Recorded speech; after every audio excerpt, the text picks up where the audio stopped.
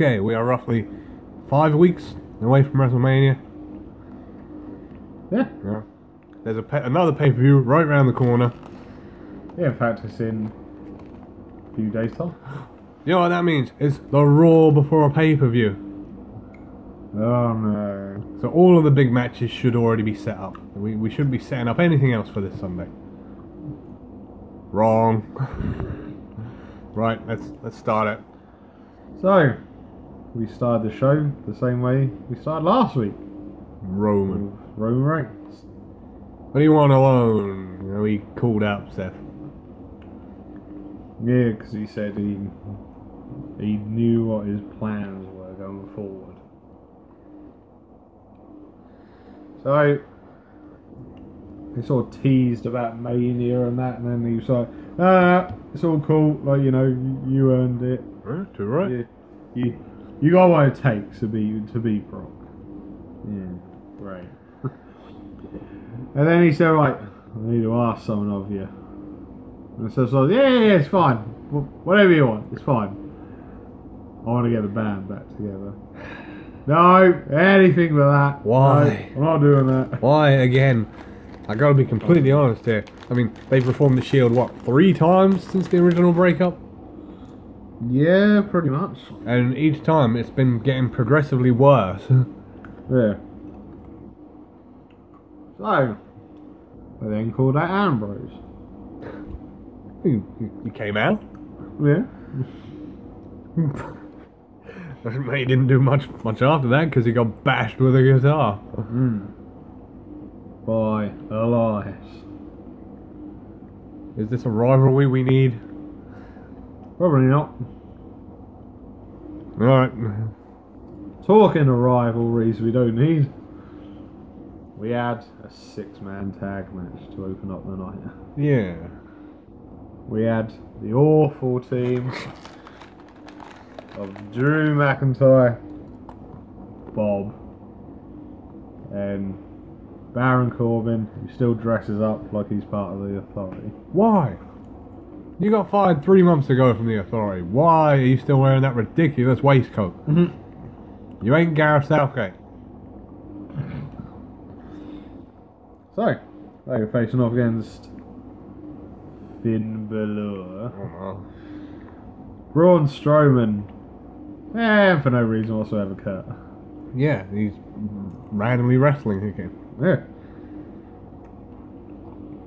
I'll give this match some credit. It was alright. Yeah, it was alright. Other than the parts with Bob. Yeah, well, Kurt got some German suplexes in on Drew. Yeah. He looked alright in this match. I did like the part where Braun put Leo Rush through the barricade. Yeah. That was funny. He was like, oh my god. Wiped himself out in the process, but it was pretty funny. And then Bob and Drew McIntyre took advantage of this because I think Kurt had already been taken out at this point. Yeah. And Bob hit the spear on Finn Balor. Has he ever pinned anyone with a spear? I don't know, and I don't know if it's just me, but when I watched him do it, I've got to say I don't like how he does the spear. Nah. Doesn't really follow through with it. No, but like once he's hit him, he like turns it into a roly-poly. Oh god. Yeah, I don't like it. And whilst we're on the subject of that, I don't particularly like Bob either. You ain't alone in that. You know what, the funny thing is, if he left next week, no one would notice. No, not really. And probably no one would care. They'd be like, oh, Lashley's gone. Oh, yeah, great. Yeah, then after the match they beat everyone up and done the whole, oh, let's mimic the Shield BS. Yeah. Oh, yeah, they ran Kurt Angle into the ring post, I think it was. And there was a set of steel steps being held up. Yeah. Yeah, and then was it Finn Balor? They like done like a double choke slam. On the steps. So moving on. Got some women's action for you now. Right. We've got Ronda's BFF, Natalia, and she's facing off against the leader of the Riot Squad. Oh, good God. So, it was a match. Happened. It flat out sucked. Natalia picked up the victory with sharpshooter, I believe. Yeah, probably. Not that I was paying a lot of attention to this match because... And then, it was an alright match, but nothing really noteworthy. It wasn't even a long match. I mean, what, for a 2.5 hour Raw, I think this match was given about 5 minutes. So yeah, we're in the course. WWE have got to do their weekly thing. As Natalia was walking up the ramp, we got the Lacey Evans tease. She walked down the ramp, she walked back up the ramp. Oh my goodness. When are they just going to have her wrestle? Don't know if they're like holding off until after Ronda disappears and that. Probably. Or shall we say once she moves shows. But yeah. Makes sense. Yeah. So, next we had the Game, Triple H in the ring. And he was addressing a man that's always giving me a funny feeling in my stomach. Oh no. Big Dave! Yeah. Now I gotta say, I really enjoyed this promo. Yeah. Which is strange, because a lot of Triple H's promos tend to be a bit long-winded. But they did the whole Batista thing beforehand, where he put out his video going, oh, I hate Philadelphia, I'm not gonna be there. At that point you're like, okay. Angry face right there. So Batista's the bad guy now, in this situation. Yeah. Yeah, he beat up a 70-year-old man. And it was... You know, we know pretty much most of wrestlers' real names and everything, but it was just weird for like Triple H to actually reference Rick as Richard Flair on national television. I don't think it's ever been done before. Yeah. But I think this rivalry is they're adding a lot of personal stuff into this. Because Batista has bitched about this for like 2 years. Yeah, and then Triple H's like, so what are you going to do about it? You need to show up, be a man, stop being a coward, and tell me what you want. He said, because whenever you don't get your own way, you just leave and quit. You quit. Yeah, this got really personal. It's like the fans didn't give you the reaction you wanted, so you quit. You didn't get the title shot, so you quit. Ooh. And it's like, wow, in the space of one promo, they've sold this match for me. Yeah, pretty much. It's like, I now want to see this match. I mean, this match has been pretty much ongoing for over a year. Because it was originally meant to happen last year until... Was it Triple H got injured, or I think, like, Batista's schedule partially wouldn't allow it as well, because I think he... It was his schedule, because they would have been doing Avengers promotion around that time. Yeah. So yeah, but no, I'm fine with this match happening. Triple H wasn't injured, he was in that tag match with Kurt Angle. Oh yeah, of course he was, isn't it? So no, good promo. Right. So, we've got a tag team gauntlet match. Yeah. Now, and get this came about because 3 tag teams were verbally insulting Heavy Machinery in the locker room. They were making fun of them. Terrible. How do they sleep at night? I know, in this Be a Star tag team. So, I don't even think was anything even on the line in this one. No, it was just a match. Okay. So, we had the leaders of the stakes and weights movement. And of course, we had to get the reminder that the B team are still employed. Yeah. And of course, the recently reunited Edgeheads. Yep. Hawkins and Ryder. And of course, another team that they've got to occasionally remind you, yeah, they're still around. The Ascension. Yeah, because they've been around for like 2 years now on the main roster and have done absolutely nothing. Jesus, it's been that long. Probably longer. Bloody hell. But I'm not even going to bore you with this one. I mean, let's be honest here. Heavy Machinery beat all three of them. Yeah. I think it was the B team who went first. Yeah. Then I think Hawkins and Ryder were next. Yeah. And the Ascension were last. Yeah. They all lost. You know why? They don't have stakes and weights. Come on, Tucky. Dirt. So, next. Ah, okay. So we've got Elias versus Dean Ambrose. Just a normal one-on-one match? Yeah. Okay. Yeah, I can't say I was tremendously pleased with this one. No, it was really weird and Maybe I always say awkward. Maybe it's because the crowd weren't into it, or like they really didn't gel with each other. But this match just did not work for me. No. And then Elias won with the drift away. And then I think then we had the awful trio come out. Yeah. They started putting a beat down on Dean. Then of course you knew the inevitable was happening. Yeah, Seth came down. Then Roman. And they cleared the house. Oh no. No. I'm getting this all wrong. I think it was Seth and Roman come out, and then they saw like, right, come on, let's get on, let's do this and that, and because then Ambrose went up into the audience, and then I think bloody the Goon Squad turned up, and then like Ambrose sort of in the crowd going, oh, fuck's sake, right, let's go. Yeah, he came back. Yeah, and then they cleared house.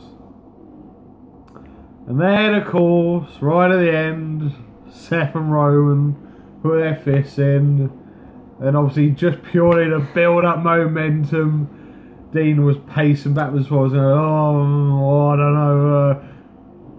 He put his fist in the end anyway. Of course he did. So, the last 3 months of storyline, you know, Ambrose burning his jacket. Yeah. Saying he's better off without the shield. All means nothing. So it's essentially all been whitewashed. They're like, yeah, forget that happened. Yeah. And I don't like how they're promoting this as the last time the Shield are together. Yeah. Because it's not gonna be. Let's be honest here. No, it's not. Oh yeah, and in case you didn't know, they announced a 6-man tag team match for this weekend. At Fastlane. Yeah. And it's going to be the 6 wrestlers we just mentioned. A bit late. This was kind of code for, oh god, Roman's back, we have nothing to do with him. Seth has nothing to do until WrestleMania. When Brock decides he wants to turn up for work. We have nothing for Ambrose, what can we do? I'll just throw the Shield together one more time, the fans, they won't care. Marks. So, to further build up a match at Fastlane, we had a singles match for a tag team match player. Didn't they do this last week? Yeah, I think it was the reverse of it, yeah. So we got Tamina versus Sasha Banks. Again, I had the same problem with this one as I had with the last one. It just really felt like it didn't work. Yeah, pretty much. So I think, was it a distraction or something? And Tamina picked up the victory in this one with a super kick. Yeah. Because it's not been stated enough recently. We do not see enough super kicks. We need more. Every week. In fact, every match should have a super kick. At least one.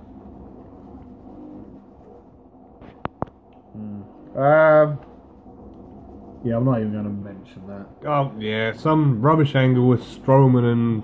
The two guys who were there from Saturday Night Live. Don't care, just not interested as well. I wanted Strowman to beat this guy up.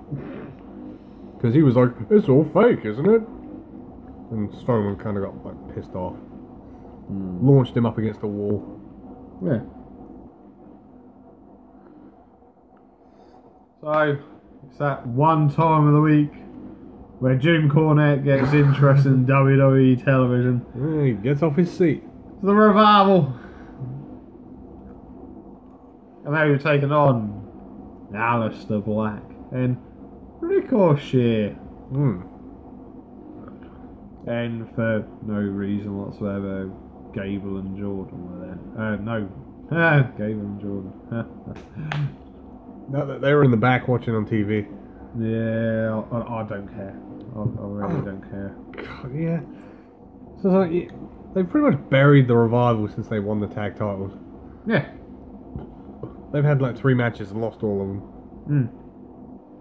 And then who was it who interfered in this one? I'm struggling to remember. Oh, I think it was Dawson was outside on the mat and Gable and Rude come out, and then just to piss him off they started beating up Dawson, and the Revival won by DQ. Great. Because it was for the tag titles. Yeah. So that means Revival keep the belt. Whatever. Alright. So, just to add on from that, it's now been announced a couple of days after all. Oh yeah, we're going to have it as a triple threat match at Fastlane. Great. Yeah. So let's get started on this. So I think it might have happened earlier on in the night. Stephanie announced that due to Ronda's actions last week, the authority have decided to reinstate Becky Lynch. Yeah. She's no longer suspended, and they're taking Ronda's actions as if she's vacated the title. So Stephanie said they're going to have a match at Fastlane. Becky versus Charlotte for the vacant women's title. Yeah, I got a bit of a problem with that. It's like, Becky, yeah, I can understand her being on Raw. She won the Royal Rumble. Said she's challenging Raw champion. Yeah. Charlotte, isn't she technically still a SmackDown wrestler? Yeah, she is still a SmackDown wrestler. Ugh. She just decided to turn up on Raw one time, and then they said, "Oh, screw it. She can be on both shows. It's fine." Brand extension be damned. So yeah.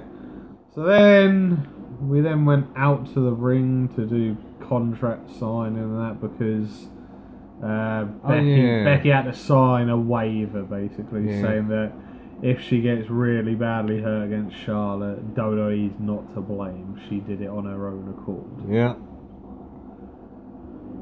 So, to be honest, at times this was painful to watch. I agree. Because Charlotte was just trying to play the egotistical, overconfident heel. And unfortunately, I think it's got to a point where with Charlotte, with like the general audience, they're just sort of like, I don't care if you're heel or face, just no. Just no. Well, it's the same problem, isn't it? She didn't need to be in the match. No. I mean, she's there, and the crowd have accepted it, but yeah, that's it. It's acceptance. It's not booing or cheering. It's just okay, fine, whatever. Yeah. And I think generally the whole consensus is, like, you know, inevitably, I think we are going to get the Triple Threat Mania. Yeah. But I think people's general perception of it is, as long as Becky wins it at Mania, it's fine. Yeah, it is. But let's be honest, that's probably going to happen anyway. Yeah. So, Becky signed the waiver.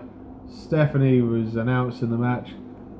And then out of the blue, Ronda Rousey turned up in the arena. Oh, yeah. Then she came down and said to Steph, "Oh, I actually haven't vacated the title, so you can give me my title back." It's true, she never actually said, like, I'm relinquishing the title. Yeah, so Steph reluctantly gave it back to us, and Stephanie was sort of like, "Oh, fine, well, we'll still have Charlotte and Becky, but yeah, if Becky wins, she gets added to the match at WrestleMania."